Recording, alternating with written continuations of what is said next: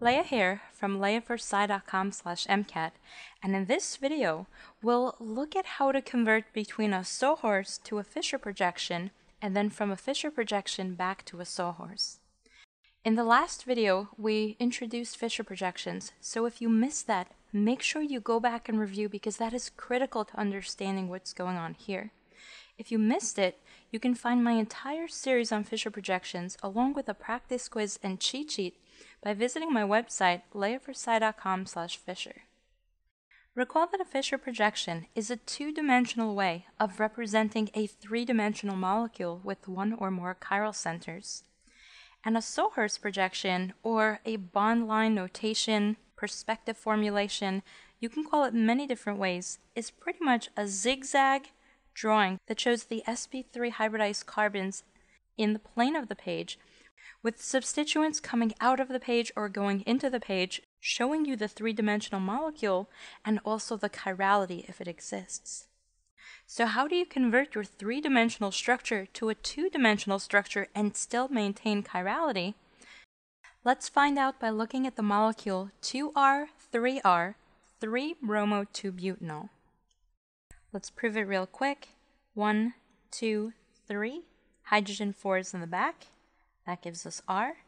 1, 2, 3. Hydrogen 4 in the back. Once again, we have R. This is important because we have to maintain the 2R, 3R when we look at the Fischer projection. So let's take a look at the conversion.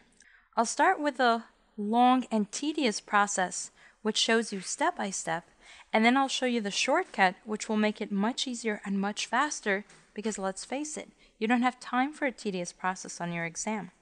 The first and critical step is a rotation because you want your Sawhorse to represent the Fischer in a sideways view. Recall that a Fischer projection has horizontal lines representing substituents that are coming out of the page, and if we have more than one chiral center, that means we have more than one set of substituents facing in the same direction. In this case, both sets of substituents are coming forward and out of the page, but in the three-dimensional molecule, we have one set going up compared to the molecule, but in the molecule on the left, we have the blue set going up and the green set going down, facing in opposite directions. So the first thing we want to do is rotate 180 degrees between the blue and green chiral carbons so that the substituents are facing in the same direction. But before we do the rotation, let's quickly review some logic.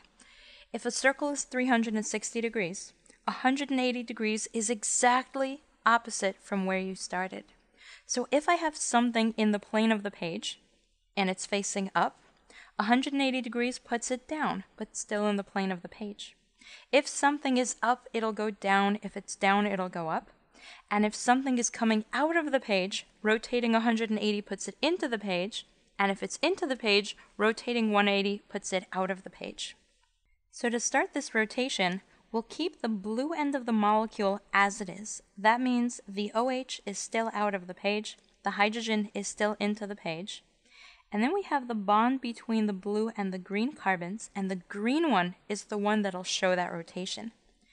We have a CH3 up in the plane of the page, which puts it down, but still in the plane of the page.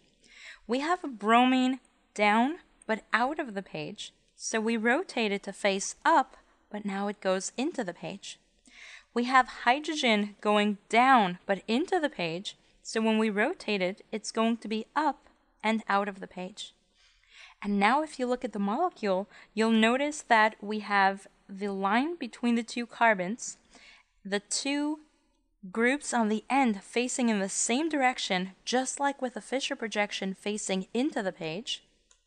And then we have the two sets of substituents pointing in the same direction, upward. Yes, one is in and one is out of the page, but the point is they're facing upward. And if we look at this Fischer projection and imagine that we're looking at it from the top, the wedges coming out are the groups that are facing upward. And if you can see that correlation, it's going to be very easy to take your substituents and put it onto the Fischer projection. But the most important thing you want to recognize is what happened to the substituents when you rotated the molecule. Notice that in the starting molecule, the OH is out of the page, and so is the bromine. They're on the same face of the molecule, but one is on a carbon that's upward and one is on a carbon that's downward. When we do the rotation and the groups are now together, notice that the OH and the bromine are no longer on the same face. The OH is still up and out of the page, but the bromine, now that it's up, is into the page, and that will be the critical step in recognizing how to set up the Fischer projection. The next step is a little tricky, so take your time, and if it doesn't make sense right away, rewind the video and watch it again. You want to place your eye at the very top of the molecule so that you're looking down. So we have pupil, some eyelashes, and you're looking down on this molecule. When you're looking down, the substituents that are facing up are coming at you. It doesn't matter if they're in and out of the page. The fact is, if you're looking down, anything pointing up is coming at you, just like a Fischer projection. You can choose to have carbon 2 or carbon 3 be the upper carbon on your Fischer projection. It doesn't matter, but I'm going to choose this carbon, the green one, to be the upper and the blue carbon to be the lower. We'll start with the methyl groups. Since I'm looking at this from the top, the methyl groups are as far away from my eye as can be, which means on a Fischer projection, they have to represent the groups facing down and away from my eye. So we have a green methyl on top and a blue methyl on bottom. For the next step, it will actually help if you physically take your face and move it to the side of the screen so that you're looking at it from this direction. So that here's your eye, here's your mouth, and you're looking at it that way. Notice that bromine is towards the upper part of your face and OH is towards the lower part of your face. That helps justify why I put the green carbon on top and the blue one on the bottom. But now I want you to think of how the substituents are lined up. If your face is in between the right and the left, meaning your eyes are in between the substituents coming out of the page and going into the page, then the substituents that are coming out of the page are lined up with your right eye, and the substituents going into the page are lined up with your left eye. That means from this perspective, whatever is out of the page goes towards the right of the molecule, which means I have a green hydrogen and a blue OH on the right side, and whatever is going into the page is on the left of the molecule, which gives me a green bromine and a blue hydrogen on the left. And that's my Fischer projection. I realize this was tricky, so if you don't fully get it, go back, watch it again.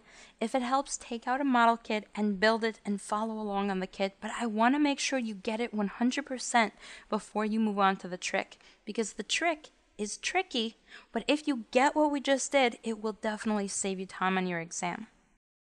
We'll start with the same molecule, and instead of doing a rotation, we're going to jump right into the Fischer projection. I prefer to look at the molecule from the left side so that the blue carbon is going to be the lower carbon. And since that has the substituents coming up, not into or out of the page, just physically coming up so that these are in the upper half of the molecule, that's what I'm going to use so that the OH out of the page is on the right. The hydrogen into the page is on the left. We have a methyl group, so we put that on the bottom.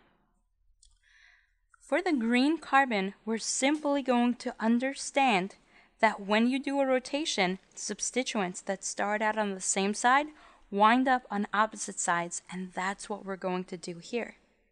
The methyl group is still going to be in the plane, but it goes down, so automatically put that on the top. And then with the bromine and the hydrogen, recognize that when the carbons are pointing one up and one down, if bromine is on the same side as the OH, then when we rotate it, it'll be on the opposite side. So all I do is put the bromine opposite and the hydrogen on the same side. It's exactly the same process as with the rotation, but instead of going through the process of drawing the rotation, we understand where it's coming from, understand what changes, and then simply draw it out.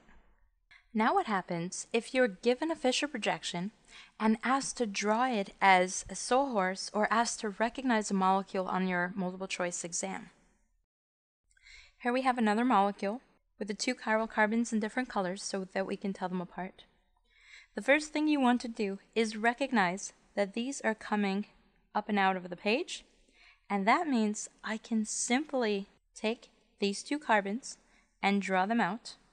There are two ways that we can do this. I'll start with the long way and then show you the shortcut. The long way is by drawing exactly what you see. So it's longer, but it's easier, and this is the best way to learn this, by practicing this way first. If I imagine that the purple carbon is on the right and the green one is on the left, and also imagine that I'm staring at this straight down, so my face is on top of this molecule and I'm looking straight down, so that the chlorine and the hydrogen are on the right side, but if I tilt my face slightly so that I'm looking from this angle, not only is it to the right, but it's also slightly up. That means that I'll put the chlorine up and out of the page, and the hydrogen going into the page. Same thing with the green carbon, but this time I have a hydrogen up and out of the page, and a fluorine going into the page. Both carbons have a CH3 going down in the plane of the page, and this gives me a cis-type configuration because the groups are next to each other. But a three-dimensional molecule tends to be more stable when we rotate it 180 degrees so that the groups are opposite from each other in that zigzag formation. So the last thing we want to do is rotate 180 degrees between the green and the purple carbon. The blue, we'll keep the green carbon as it is, with the hydrogen forward and the fluorine back and a methyl in the plane of the page, but going down. For the purple carbon, the methyl down in the plane of the page is a methyl up. A chlorine up and out of the page becomes a chlorine down and into the page, and a hydrogen up into the page becomes a hydrogen down and out of the page. And that's our molecule the long way. Now let's do the same thing and find the molecule using the faster way. I like to draw the carbon on the left slightly up, the carbon on the right slightly down. I'll put the green on the left and the purple on the right. Once more, I'm looking at it from the top down, but I'm putting my face to the left side of the screen so that anything on the side of my right eye is coming up and out of the screen. But we'll only do that for the green carbon. For the green carbon, we have a methyl down and in the plane of the page. The hydrogen is on the right side, so it's coming forward, and the fluorine is on the left side, so it's going back into the page. Chlorine would have been on the right, but recognizing that a rotation has to happen, what I'm going to do is simply swap the positions. So chlorine starts out on the same side of the hydrogen, but after that 180 rotation, I'll put it on the same side of fluorine. And since fluorine goes down and into the page, that rotation, putting chlorine on the lower half of the molecule, meaning facing down, puts it down and into the page. And the hydrogen, which would have gone down into the page if facing up, is now coming up and out of the page if it's facing down. And let's not forget that methyl in the plane of the page going up. Notice that we did the same exact thing. This method took a little more thinking, but ultimately saves us a step. Now this is critical when you don't actually have to draw it on exams, because you can quickly recognize what should stay together and what should switch positions without actually having to draw it. Be sure to join me in the next video where we look at how to convert from Newman projection to Fischer projection and then back from Fischer to Newman. You can find my entire series on Fischer projections along with a practice quiz and cheat sheet by visiting my website leahforsci.com/Fischer.